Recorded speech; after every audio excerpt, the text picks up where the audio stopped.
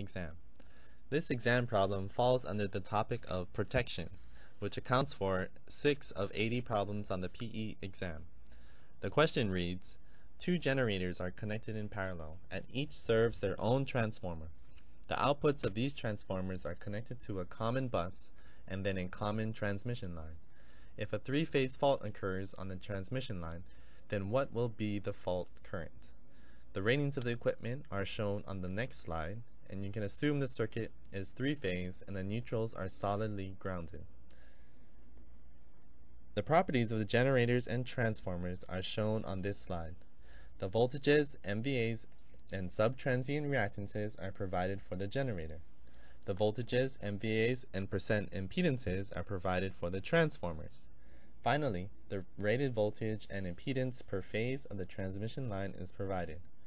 This problem only provides the necessary information to complete the problem, but the PE exam may also include extra information like transformer configurations or transient reactances as opposed to sub-transient reactances, and negative or zero components, whereas in this problem only positive components are shown.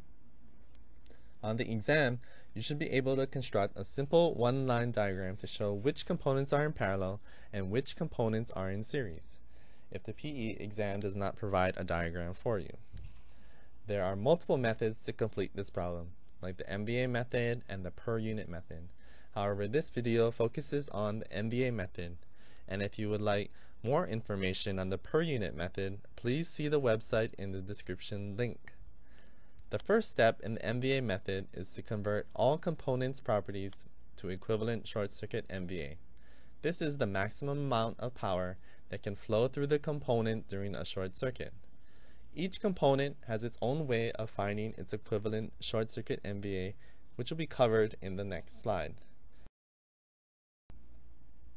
For the generator, the short circuit MVA value is found by dividing the full load MVA of the generator by the generator's sub-transient reactance. Do not use the transient reactance or steady-state reactance, since the transient and steady-state reactance values do not give you the instantaneous short circuit current.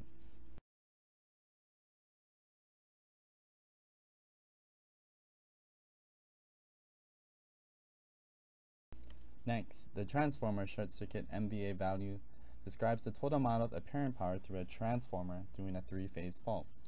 This value is found by dividing the full load MVA of the transformer by the percent impedance of the transformer.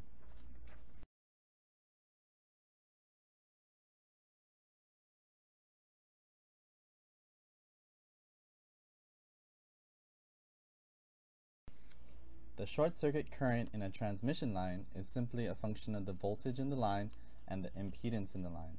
The short circuit MVA value is found by taking the rated voltage in kilovolts squared and dividing that value by the per phase impedance. The units will result in MVA for the short circuit MVA of the transmission line. If you would like more information on how the unit conversions work, please see the website in the description. The previous calculations will result in the following short circuit MVA values as shown in this figure. So the next step is to combine each of these MVA values with the equations for combining components in parallel and series on the next slide. The following equations can be used to combine each component.